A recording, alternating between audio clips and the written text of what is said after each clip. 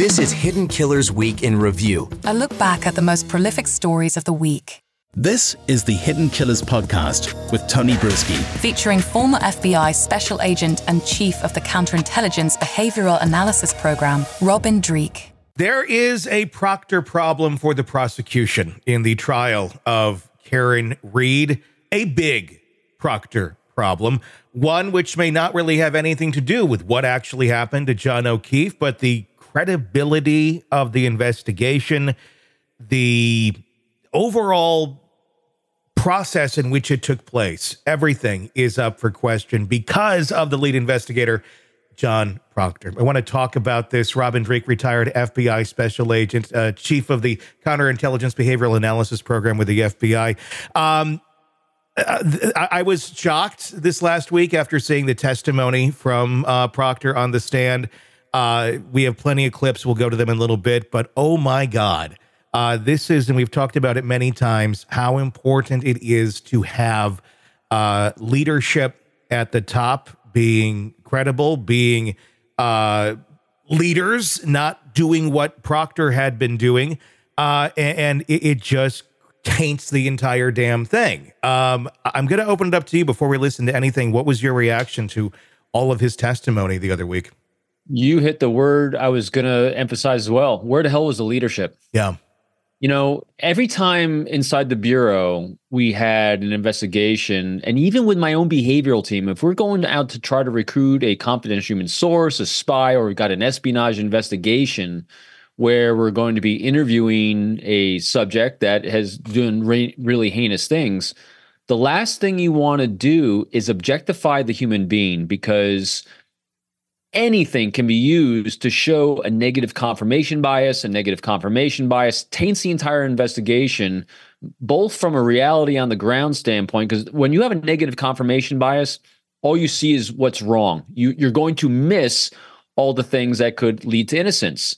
And that is not good if you're going to be an objective, pragmatic investigator, especially when you're going to be in front of a jury. That's why it's so important for investigators to not have social media that's going to be one way or the other way. I mean, everyone I know is so careful about what they say, what they post, and how they portray themselves in the public light, because that's all discoverable in front of a jury, where you're supposed to be an objective purveyor of law, of justice. And he totally undermined himself. And like you said, the leadership factor was my first question after I saw this and saw the negative confirmation bias he had was, where was the leadership that should have removed him?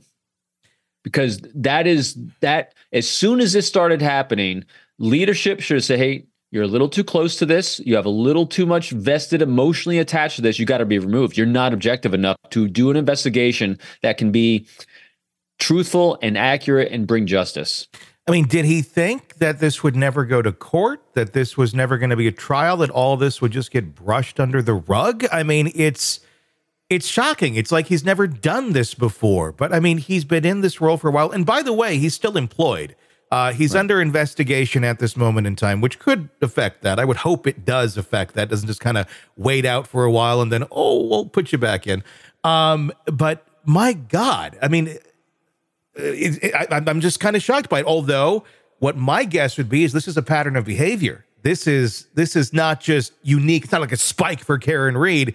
I'm guessing there needs to be a close look at anything he's been involved in terms of investigating and his ethics to doing it. Tony, you're reading my mind, because the next thing I thought of was just that. I said, what other investigations has he been a part of? Because every single person now that's been locked up that he was investigating, their lawyers are going to town on investigating this very thing to see what they can do to overturn anything or get a retrial. I mean, you have no idea what the implications of this may or may not be. Don't know. And as to what will compel him to do this, you're right. No one just has a spike. And if someone has a spike, it's going to be caused by an incredible singular event, which could be the death of a friend. So that could do it. So in either event, he is incredibly emotionally hijacked. And we become emotionally hijacked. We have a real inability to control our reactions, our emotions, the things we say, especially if we have other things we've been doing, like on the night in question, everything, all this drinking that's going on. I mean, that lowers that cognitive ability to begin with anyway. I mean, there's just, oh my gosh, there's so much wrong with this case. There is. Let's take a look. This is one of the initial things. This is before he started calling her a bunch of horrible names and such. This is just his denial of having any sort of, interest or relationship to John O'Keefe or any of those involved in the case. I did not know the McCabe's. I don't know most of the Alberts, and I have little to no relationship with Chris and Julie. That was a lie, wasn't it? No, absolutely not. You stand by that testimony? Yes. That you don't know at the time that you testified, that you didn't know the Alberts or any members of the Albert family? That I don't have relationships with them. Right. My question is, you keep going back to relationships. I'm asking you, did you testify that you didn't know them? Objection. I'll let him have it. Do you understand the question, Trooper? I knew Chris, Julie, and Colin. 10 days before Mr. O'Keefe's death, you were texting with your sister about whether Julie Albert might be available to babysit for your own son, correct? Yes. So in fact, your relationship with the Alberts was close enough that you would consider leaving your own child in the hands of Julie Albert as a babysitter, as a caregiver for your toddler, correct? I wouldn't say close enough. I mean, granted, I mean, I've had babysitters for my kids that I didn't know extremely well. I wasn't necessarily close with their family and such, but I knew enough about them to know they weren't going to kidnap my child. I could guess from this that they probably figured that out for that babysitter, but there clearly is a greater connection here that he was trying to play down. Doesn't it remind you of the testimony that Bill Clinton gave on the Monica Lewinsky? Depends on what the definition of is. Yes. You know, he is playing with words. He's wordsmithing in his own mind, rationalizing the word relationship in an attempt to avoid lying. And that's what we do. People really don't lie in their own minds. They're not trying to lie. They try to avoid lying at all costs. And the way we do that is we redefine words in our own minds. We rationalize behavior, and we use word bridging. We use word modifiers. And in this case, he is using the word relationship, meaning something different than what the people around him are defining it as. Mm-hmm. And justifying it over and over and over in different ways. There's a lot wrong here with this case. And one other big piece of this is missing video. Again, and I got to preface this because I don't know that any of this changes what I still assume is the fact that Karen Read hit John O'Keefe. Not on purpose, but there seems to be like an overlying film on this whole thing where Proctor really wanted to make sure that Karen Read got in trouble, got convicted, got charged, got something. But he didn't need to do it. It's like the evidence was already there, but now because there's this tainted, film over the whole damn thing, it puts everything into question. You know, it reminds you of Delphi, doesn't it? Where, things just go missing. Mm-hmm. It does. In investigation. And it brings to me of a level of arrogance as well. He's the superiority, the sense of arrogance in the sense that, he thinks he can play with the word relationship, and everyone around him is an idiot and is not going to see what he's attempting to do to rationalize away the behavior. And it's the same thing, with every aspect of this investigation. He thinks he can, be in charge of things. He knows better than everyone else. And I think it's falling apart around it.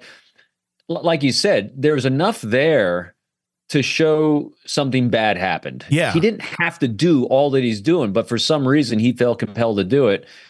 And again, you ask yourself, why was he left in this position? What's going on in leadership there? What other case has been impacted by this? And also why, it's interesting to me too, that it looks like the group of people around this didn't like Karen really bad. Mm-hmm. And obviously they disliked her a lot more than John disliked her, because John, there seems to be a lot of toxicity between a lot of people in this thing. And when they had the opportunity to throw her under the bus, It looks like they're seizing that opportunity for some reason. They were definitely seizing. I'm starting to understand more and more about the Free Karen Read movement, although I do think it is very, very misguided. I do understand the level of frustration that people in that community have with their law enforcement if this is how it operates. Yeah, no kidding. That's easy to understand, and now it's all coming out in this very vile way that otherwise wouldn't erupt in that way had it been more on the up and up. Want to listen ad-free? Want advance access to all of our interviews before anyone else? Become a True Crime Today Premium Plus subscriber on Apple Podcasts. You get every episode commercial-free. So you can binge on true crime until you can binge no more. Search True Crime Today Premium Plus on Apple Podcasts now, or go to our podcast page and sign up now. More of the Hidden Killers podcast next.